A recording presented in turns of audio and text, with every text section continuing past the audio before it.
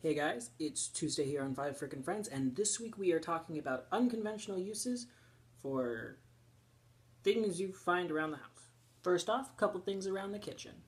Like in my kitchen, I've got this gigantic pancake spatula. What can a pancake spatula be used for, you ask?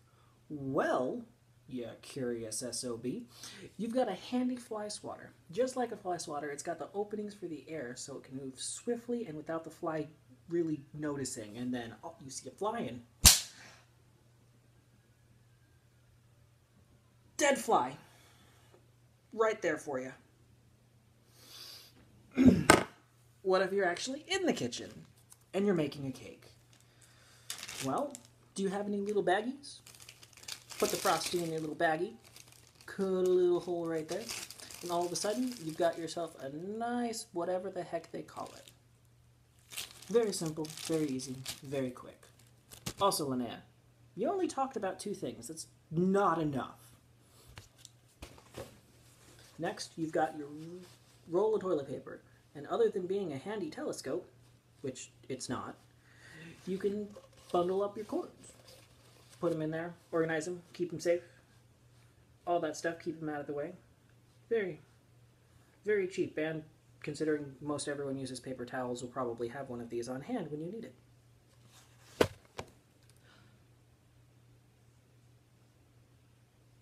Moving on to other places. My bedroom. In my bedroom, I have this. This is obviously a plush, but because of its shape, it is a handy hat rack.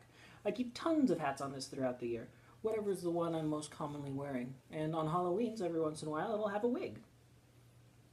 A sexy, sexy lady wig. Another thing in my bedroom, which you can actually use in the kitchen. Boxing glove. It's leather and insulated in a way that it's supposed to protect your hands, so you can actually use it as an oven mitt if you can't find where in the kitchen your oven mitts are. Also, if it's too hot and it messes up your boxing glove, I'm very sorry. I haven't checked if it's actually a viable oven mitt right at this point in time. Just in general, by the way. Anything in your house can be a hammer. Anything. Butter knife, a hammer, a stapler, anything. If it has a surface area, it can probably be a hammer. Just simple as that. It is probably able to be a hammer. Don't use glass. Other than that, it's a hammer. Hammer, hammer, hammer.